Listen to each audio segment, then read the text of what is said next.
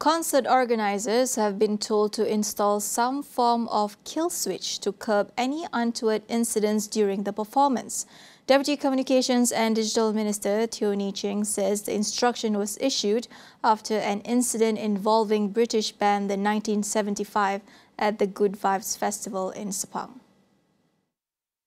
Sekiranya ada apa-apa insiden yang tidak seronok berlaku, bolehlah kita kill switch serta-merta supaya putuskan elektrisiti, supayalah persembahan tersebut tidak bolehlah dijalankan lagi. Ini adalah garis panduan selepaslah insiden tersebut, dan kami harap bahawa denganlah garis panduan yang lebih ketat, kita lah boleh memastikan bahawa persembahan yang akan dijalankan oleh artis luar negara di Malaysia adalah ikutlah budaya negara kita.